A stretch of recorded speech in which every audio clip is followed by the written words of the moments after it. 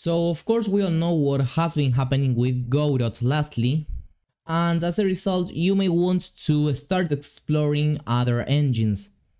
This could be anything from Unreal to Unity to GameMaker to literally any other. But well, today I'm going to be using Unity as it is other engine that I have a wide experience on. And I'm going to be focusing on explaining it using the Godot editor literally at the same time to demonstrate how things can be created also in Unity. So that if you want to actually switch from Godot to Unity, you can make this change a little bit smoother. So to do this, we are going to be creating a super simple prototype step by step. And this prototype will basically be a user interface with a button, okay, that when we press it, our score is going to go up. So in Godot, how you would start this off probably is by just creating a brand new scene with a control node, okay? I will, for example, name this node main, exactly like this. And then I will just with Ctrl S save this scene. As this is a pretty small project, I am not going to be organizing folders or anything like that. So I'm going to be just saving everything in my root folder. And then here in Unity, you already have a scene that has been created for you. And for user interfaces, what probably you're going to be using is a canvas, okay? So you're going to right click, UI, canvas, okay?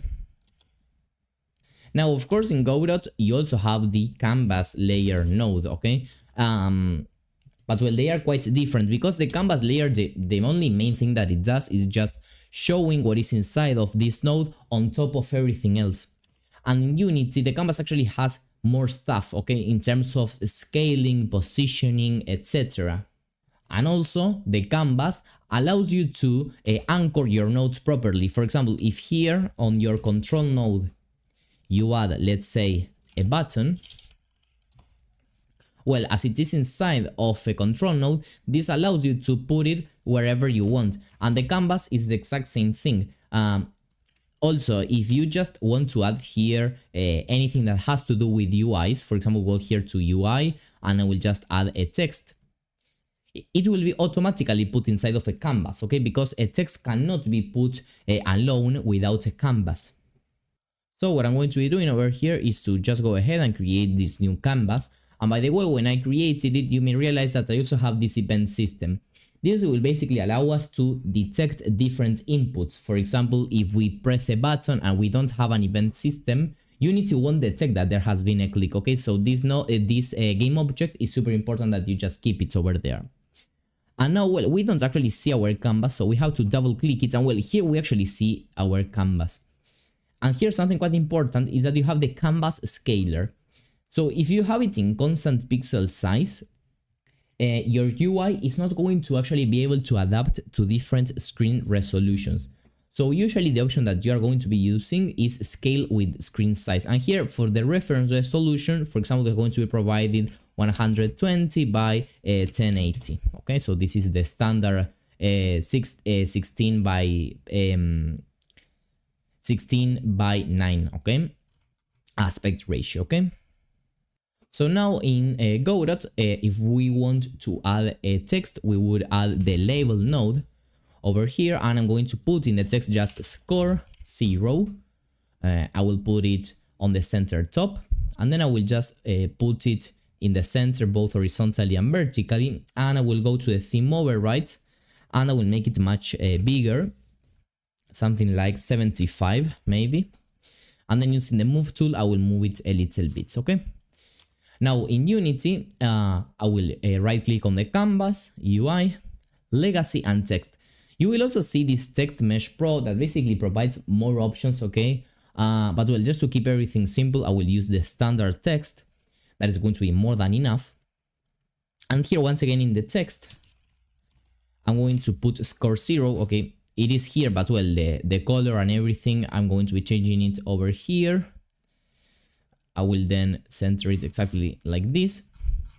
And now what I will do is that I will just make this box much bigger. I will make this much bigger as well. I will actually make it 75, okay, to have the same sizes in both. And then here, as it happens with Godot, you also have the anchors preset. So here you can also change the pivot and the anchors. Okay, so I will just hold down the Alt. So this will allow me to also set the position. So I will move it to the center top. Okay, and once again, using here the move tool that is over here, I will just move it down a little bit. Okay, and there we have our interfaces. Now also something that you may have noticed is that, for example, is how the hierarchy system works in both. So in Unity we have game objects, okay, and on top of these game objects we have components. So if we actually, I'm going to collapse these components.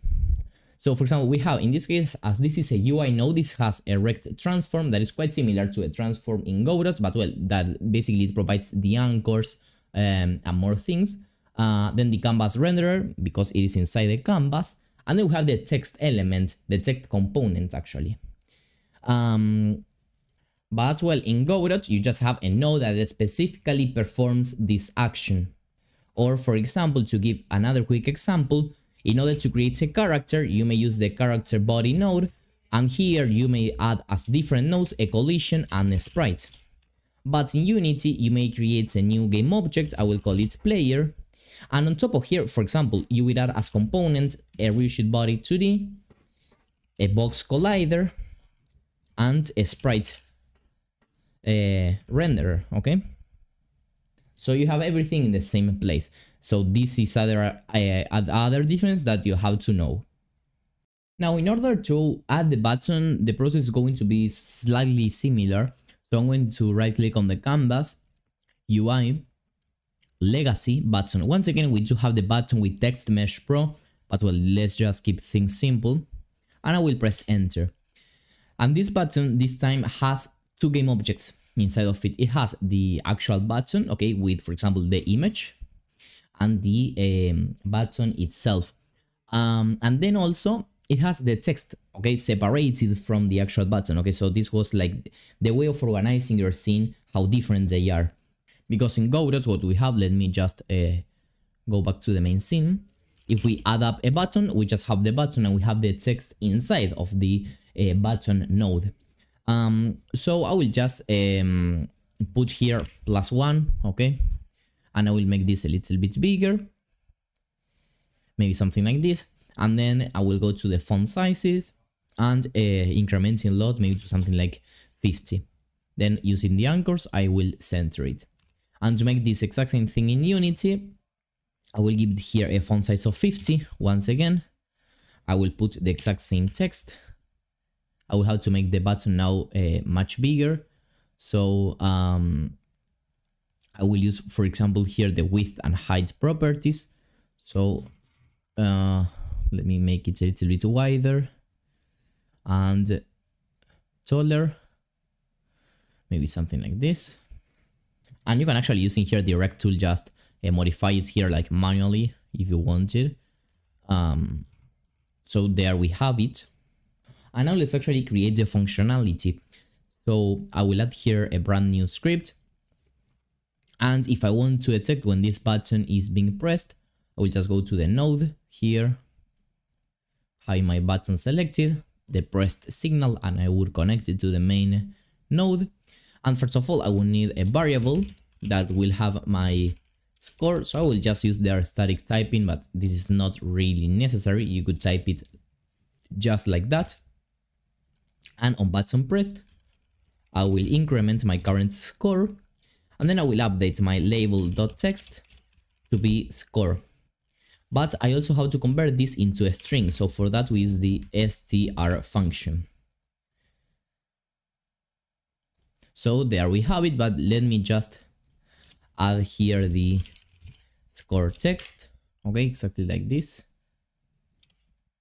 So now this should be working as expected, okay? Now in Unity, we could add a brand new script to this object over here, but maybe here, for you to also understand this, you may have here what is called a game manager.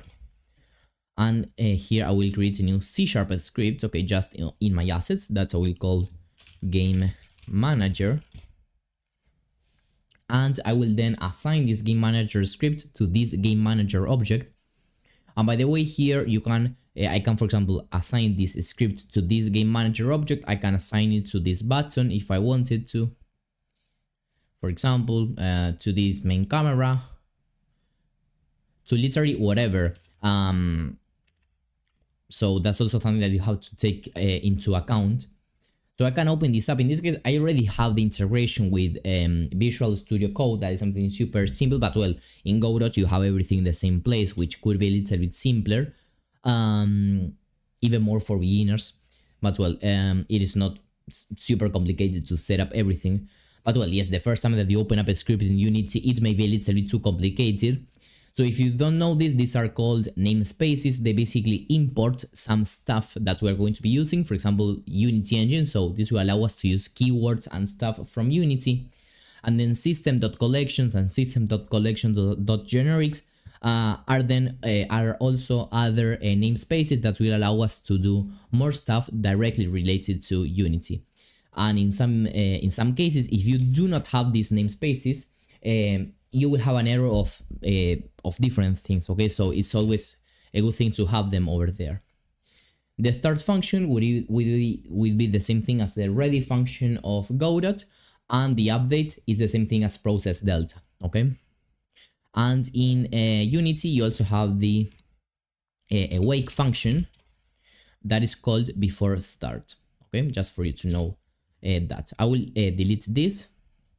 And by the way, well, here also you have classes, okay, by default with the name of the script, and you have what is here a mono behavior, okay. These are the kinds of scripts that are completely attached to some kind of a game object, okay.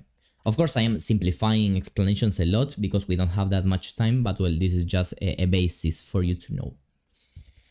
So in this case, to connect, let's say, a signal to our onClick event, well, actually, I spoiled you everything, because here in Unity we don't have such thing as signals. We have here what is called onClick event. So for this, in order to work, what we have to do is to create a public function, okay, and then we have to provide here which is the type of data that this function will return. In this case, it is going to be returning void, basically nothing. This is the same as in Godot. And then the number, the name of the function. So for example, on button click. Note how also here the syntax is different using these symbols. And also how the naming is usually with Pascal case instead of, for example, being named with lower cases, okay? And here when our button is clicked, I will also need to declare the same variable. And in this case, you have both public and private variables. Public variables can be accessed in any script, in any class, and private variables can only be accessed within this class. So this is a variable that in this case I will just make it private. I only want it to be able to be read and set in this exact same script. Then the type is going to be an integer, and here I will name it score. Okay, and you always have to use a semicolon at the end of every statement. So when our button is clicked, I will increase my score by 1, and I will also need a reference to the text.